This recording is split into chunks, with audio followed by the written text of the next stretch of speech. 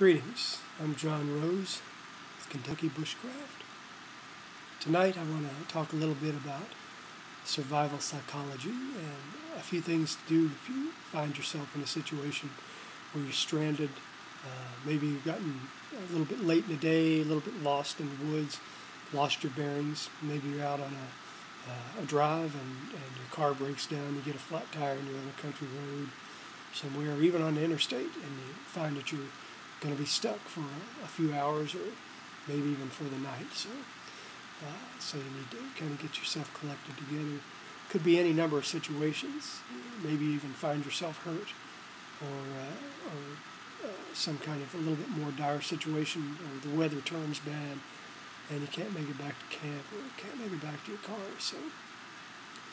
So you got to kind of collect yourself and get yourself hauled together so that you can face the situation with a little bit more ease and figure out what to do. So the first thing to do that I recommend in a situation like this is to stop and assess your situation and your scenario.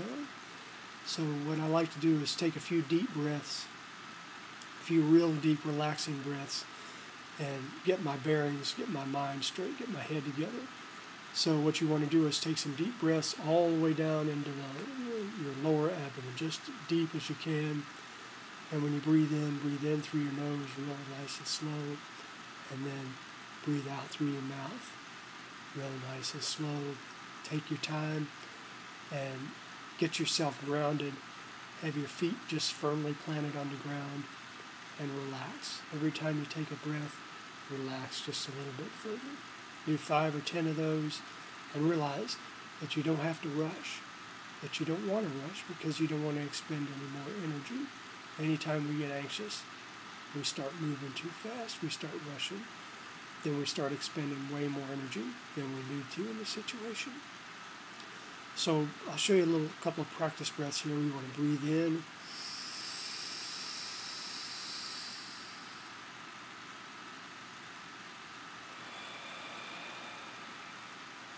Take that nice, slow breath out. Nice, deep breath in.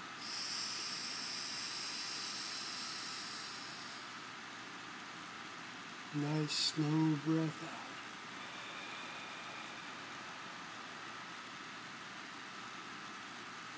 We do 5 or 10 of those, or whatever it takes to get your head collected together and to figure out what you might need to do as your next step.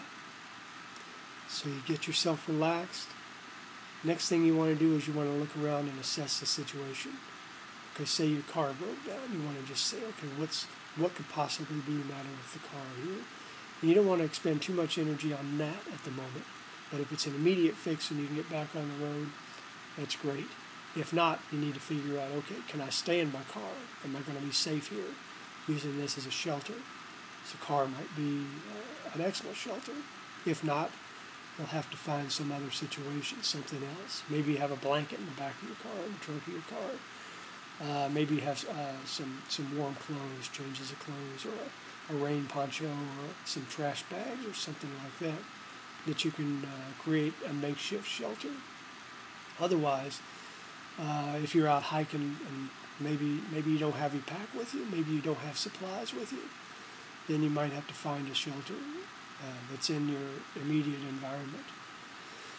You can take the time, if you have the luxury of time, to build a debris hut, although that takes a number of hours. You have to collect your materials.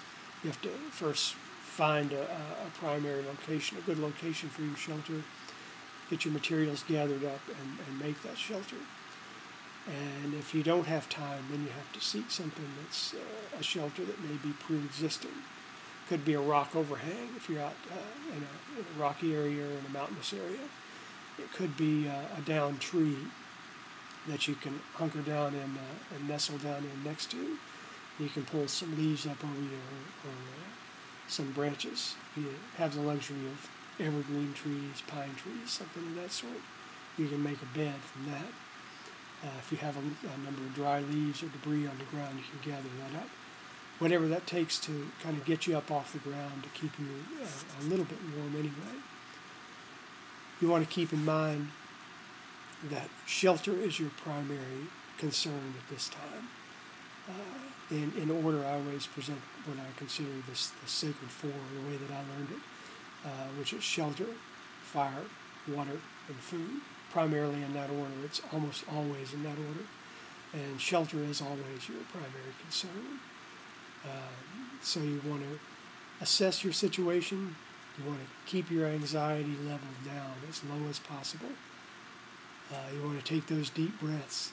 And if you find yourself getting cranked up or getting anxious, you want to stop. Take a few deep breaths. Tell yourself, okay, what do I have to do next? What do I need to do? Be methodical about it, but deliberate.